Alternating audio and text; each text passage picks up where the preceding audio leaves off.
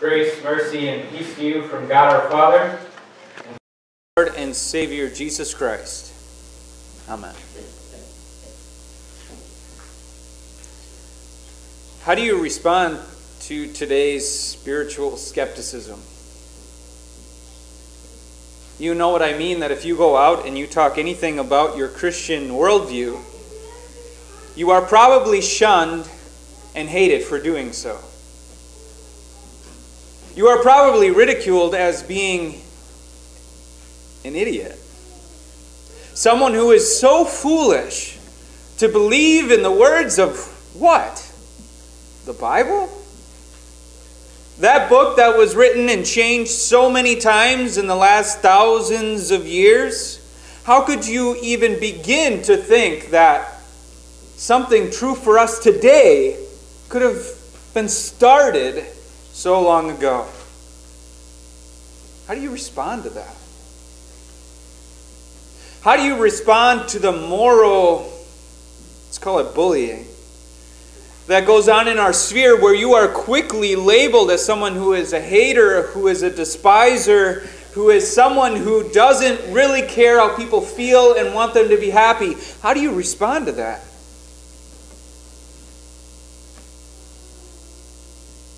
There are a lot of boundaries and walls, and these are just two examples. You have different prejudices and worldviews, and you have a public school system that is very against what you stand for as a Christian. How do you cut through all of that when you want to simply tell someone about the person that you love more than anyone else? Jesus. You can say things like, Jesus is my Lord and my Savior. I love Him because He has taken my sins away. He is God Himself and He has died for me. And that gives me hope beyond the daily grind. You can say that, and it's a great, great testament to your faith. You may say that just simply, look around, this world is broken, and I hate what I see around me, but I'm thankful that Jesus gives me that ray of light and hope that this world will be fixed, it'll be remade, and that the sins that so plague me and all of my problems, He has taken away and He has forgiven me. You can give people that beautiful testimony to your faith. And you may get frustrated when their response is, Nazareth? Can anything good come from there? The Bible? Are you kidding me? Can anything true come from that ancient and foolish and bigoted book? You serious? How do you respond to that? Our text gives us a pretty simple and beautiful plan of doing just that. It's a very simple strategy that I hope that you take from our sermon and our service today, and you make use of it right away as you speak to your family, your friends, and those who challenge you and even hate you for the worldview that you have come to love and hold so dear. What does our text say? Actually, just before our text, Jesus begins to call His disciples. The first two are Andrew and Peter, and Andrew's friend. What does He say, Jesus, to Andrew to make him leave everything and follow Him? He simply says, follow me. And Andrew had been listening to John, and John had been saying, hey, there's a guy coming after me who I am not worthy to untie his shoes. He is the Lamb of God who takes away the sin of the world. And then Jesus came and He said, there He is. That's the guy that I've been preaching about. That is the Messiah. And Andrew and the other disciple followed Him and asked Jesus, where are you going tonight? And He said, why do you want to know? He said, because we'd like to follow you. And they did. And they heard Jesus speak. And Andrew couldn't help it. He ran to his brother Peter, Simon, and said, Simon, you got to come. You got to hear this guy. And he says, come and see. And Peter comes. He brings Peter to Jesus, and they never left until they died for him.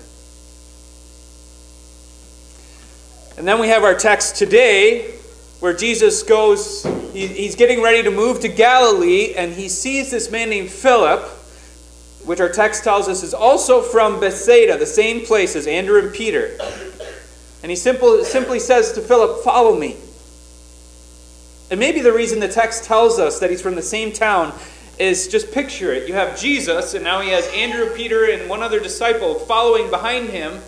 And he sees Andrew and Peter, who he grew up with. And he's thinking, well, I don't know why he's telling me to follow him, but Andrew and Peter are there, so there's got to be something cool going on. But again, Philip, in so quick of a time, he's there following with them. He hears Jesus speaks, and he's compelled to run and tell his friend Nathanael, what? We have found the one who Moses talked about in the prophets. All of the scriptures that we grew up with. You know, that legend about this one who is going to come and save the people from their sins and redeem Israel, be that everlasting king. I found him. Now just think, if your friend came to you and said that a legend that you have heard about, think of any fairy tale, or something that you've heard about in your stories as children, that yeah, I was walking with him today out in the country. Really? That by itself would make you at least skeptical. You'd want to see some proof. But then on top of that, he says that he's from Nazareth, which Nazareth was a know-nothing town. It was smaller than Navarino. It was a tiny little country town, and it had a probably much more derogatory reputation than Navarino. I don't mean to criticize if any of you are from Navarino. But Nazareth didn't have a good reputation. It was in the middle of nowhere. It was country bumpkin place. And Nathanael's like, okay, first off, you're telling me that you met the legend, the chosen one, right? That for thousands of years we've been waiting for. That now he's here and he's from Nazareth? You got to be kidding me. Nathanael has prejudice, he has skepticism, he has all of the things that you expect when you tell someone about Jesus today. Things haven't changed that much.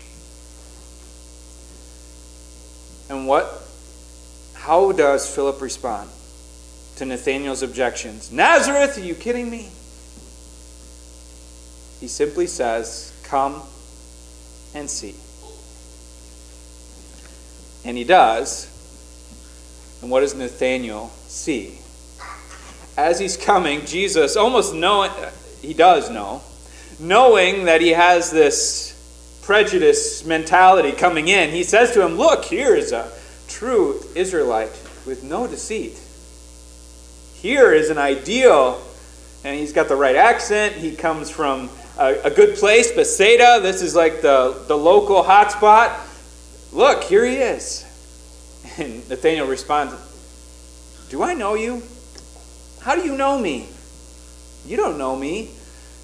And then Jesus responds with that miraculous phrase, I saw you under the fig tree before you even were called.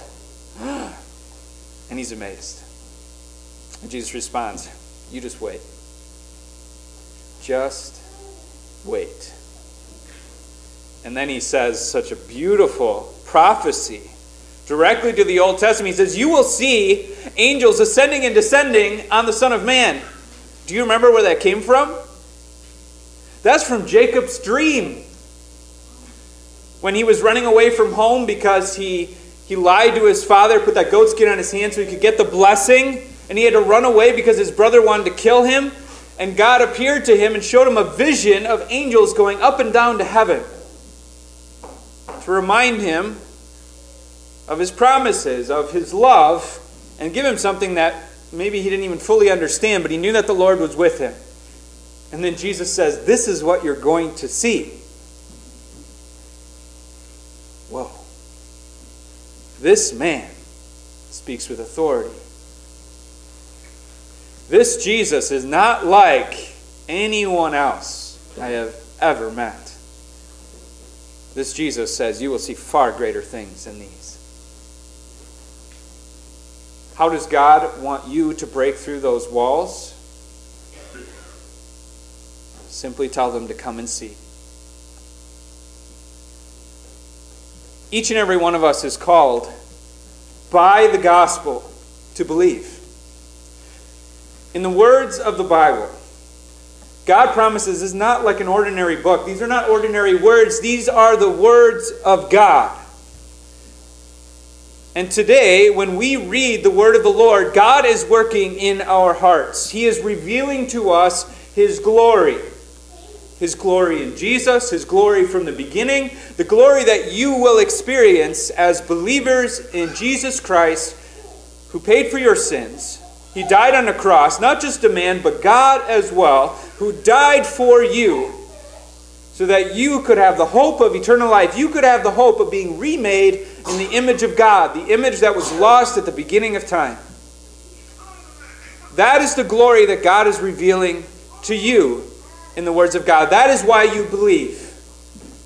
Not because of some clever argument, not because you were scientifically proven by facts to believe in God, but because the Holy Spirit has worked faith in your heart so that you believe and you have begun to see the glory of God.